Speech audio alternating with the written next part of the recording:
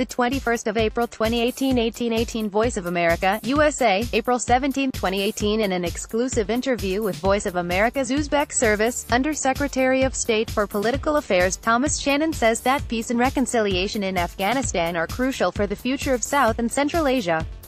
As the U.S. representative to the recent Tashkent conference on the future of Afghanistan, Shannon argues that governments in the region well understand this. The challenge now, then, is less how to fight the war than how to end it in an enduring way. Washington views Uzbekistan as an emerging leader in pushing for a peace deal in Afghanistan. President Shavkat Mirziyoyev's actions, Shannon says, are radiating very positively. And Washington is determined to support reforms in Uzbekistan too. Below is the transcript of the interview. Navbahor Mamova, VOA Uzbek, it's wonderful to have you talking to us on a Friday afternoon.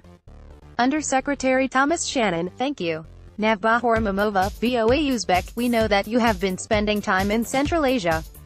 We hear that you like going to the region. Under-Secretary Thomas Shannon, I do very much. Navbahor Mamova, VOA Uzbek. And your most recent trip was to Uzbekistan, where you led a delegation at the Tashkent Afghanistan conference. So, Tashkent conference has emerged as yet another platform to discuss the future of Afghanistan, but there are other platforms too. So, how is this different than others? Under-Secretary Thomas Shannon, the important thing about the Tashkent conference is that it's linked to the Kabul process and especially to the offer made by President Ghani to the Taliban to sit at the peace table in Afghanistan and construct a reconciliation process between Afghans, between brothers and sisters. For us, what was interesting and useful about Tashkent is that it took the purpose of President Ghani and it took a process that began in Kabul, it brought it to Tashkent and then it internationalized it. And because of the vast number of countries that participated, I think it sent a very strong message to the Taliban that the only way out is through negotiations and that the international community wants to see a successful reconciliation process. Navbahor Mamova, VOA Uzbek, but is the international community on the same page when it comes to Afghanistan, because we had so many representatives from so many different parts of the world with divergent interests? Under-Secretary Thomas Shannon, yeah, it's a great question. Many countries, especially Afghanistan's neighbors, have different interests in Afghanistan, but I think all the participants understood the importance of peace in Afghanistan. All understand the importance of creating a reconciliation process in which these different countries can play different kinds of roles depending on their interests and on their influence. But I think that what we're really focused on here, and I think in some ways the government of Uzbekistan needs to be congratulated in this, is the way in which they had tried to democratize this process, and use the interest of many different countries to drive both sides to the negotiating table. And convince them that they really need to begin a reconciliation process that will be not just for the greater good of Afghanistan, but by creating a degree of stability and peace, and then prosperity, open opportunities for other countries to benefit from that, but especially to address our security concerns. Navbahor Mamova, VOA Uzbek, so, do you think countries like Pakistan, Russia, China, India, Afghanistan and 5 countries of Central Asia are going to be able to work together on this? Because to say that we want to work together is very easy. Under-Secretary Thomas Shannon, of course. Navbahor Mamova, VOA Uzbek, there are so many different tensions between these countries. Under-Secretary Thomas Shannon, and this is the challenge of diplomacy. It's the challenge that we face. It's the challenge that the Uzbek government and the other Central Asian countries face.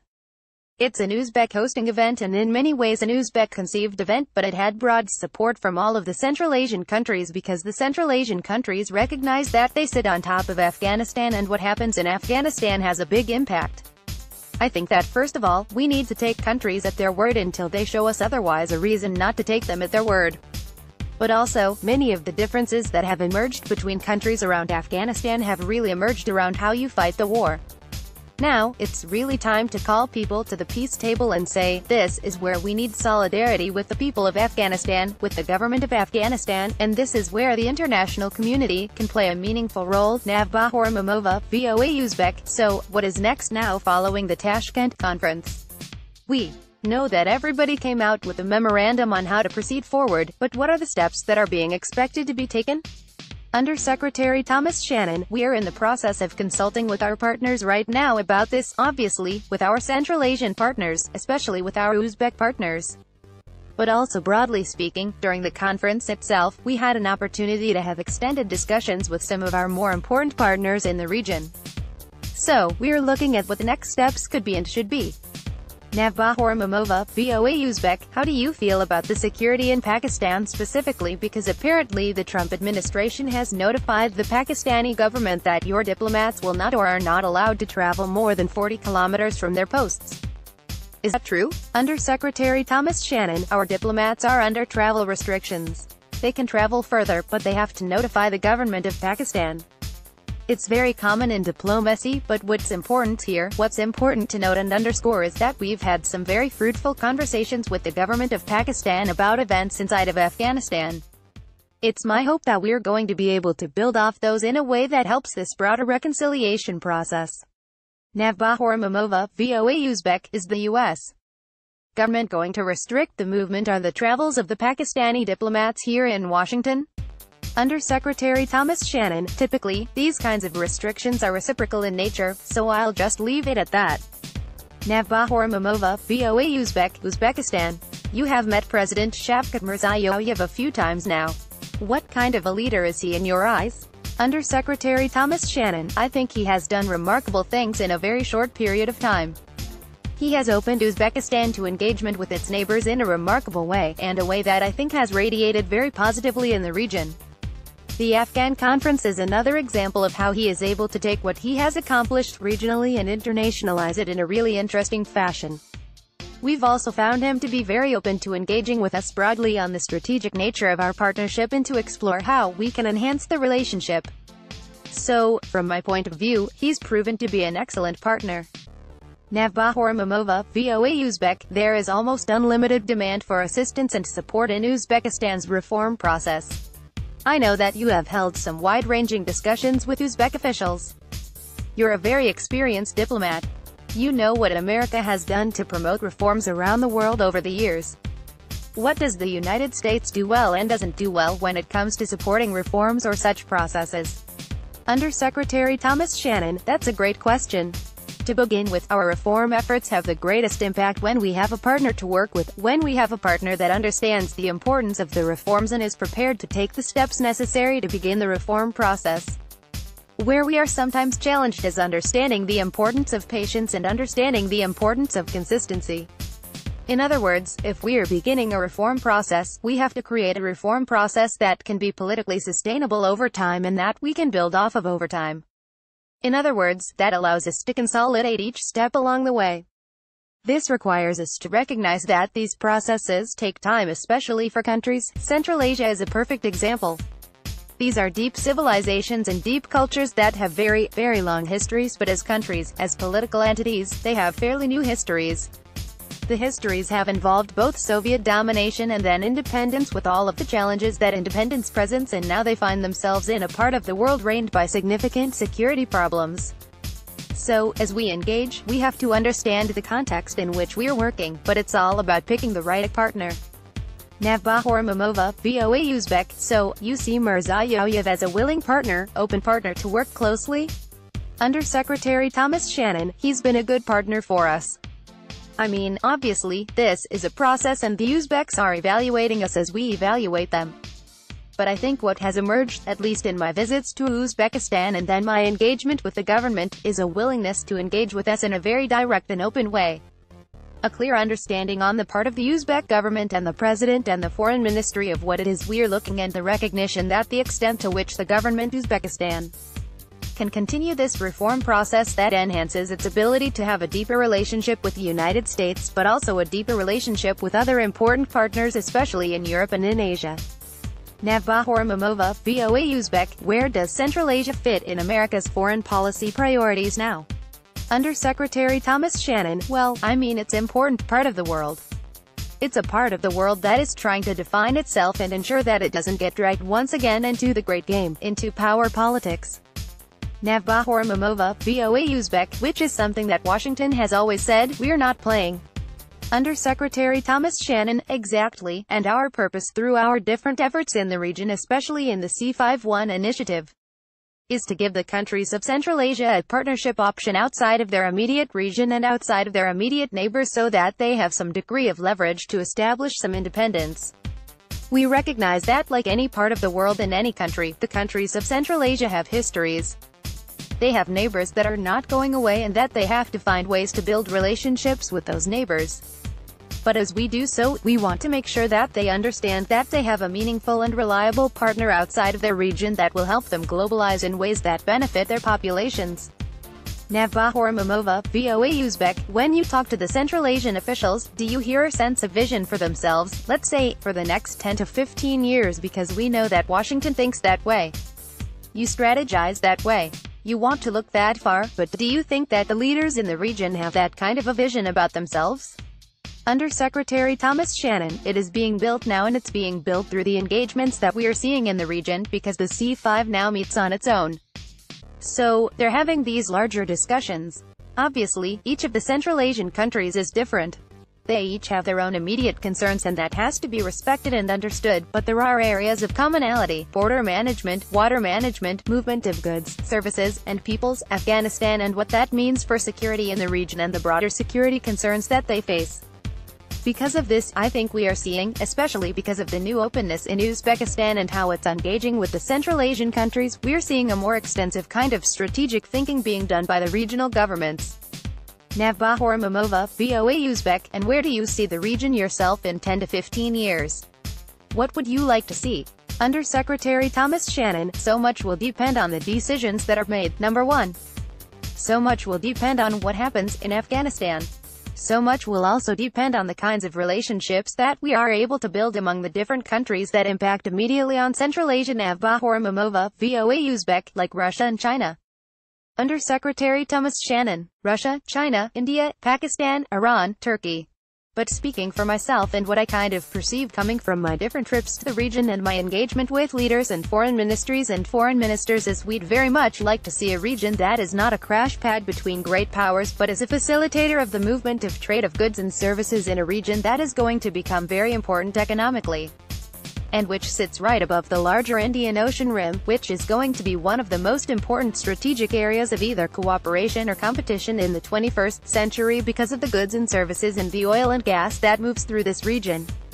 And a grouping of Central Asian countries that are at peace with their neighbors, that they have built meaningful relationships in the region and among each other, but also have been able to, through outreach into Europe, into North America, into Asia and beyond, have become meaningful markets for other parts of the world, meaningful points of investment. We are also able to act as connectors between the different regions of the world that surround Central Asia. Navbahor Mamova, VOA Uzbek. We hear a very similar vision from some of the Central Asian leaders too, by the way. Undersecretary Thomas Shannon, yeah? Navbahor Mamova, VOA Uzbek. Based on your conversations again in the region, what are some of your main concerns about the region right now across the region, let's say in any country? Undersecretary Thomas Shannon, well, first, the security concerns in these countries are real. Up to this point, they've done a pretty good job of managing the threat posed by violent extremism, and obviously, the emergence of organizations like ISIS-Khorasan in Afghanistan are very worrisome. This obviously is one of the reasons we're focused reconciliation and peace process, because as long as Afghanistan finds itself in the kind of internal conflict it faces, it creates space for groups like ISIS-Khorasan. We believe that although we will continue to fight ISIS-Khorasan, and recently we had some successes in terms of targeting leadership that has been very important. But if we can create an Afghanistan that's at peace, it's going to be much easier to turn Afghanistan into an exploiter of security for the region and not an exploiter of insecurity. So, that I think is going to be important in how the kinds of security decisions that are made. Also, the continuing consolidation of democratic gains is going to be important. That means the continuing consolidation of gains in human rights, in labor rights and in the political opening of the societies. Again, our purpose is to promote sustainable change and change that can be consolidated over time, but we're going to be very clear about what partnership with us means when it comes to democracy and human rights. Navbahor Mamova, VOA Uzbek. What can we expect from the U.S. as assistance now, because we know that the assistance money has been going down? There hasn't really been a lot of money allocated to help these countries. So Undersecretary Thomas Shannon, well, I mean actually there has been, especially on the security side, but there's more we can do and there's more we should. This is a larger debate that we will see here in Washington, especially in our Congress, because our Congress is showing that it is going to play an increasingly assertive role in determining not just how we spend our money but the size of our budgets.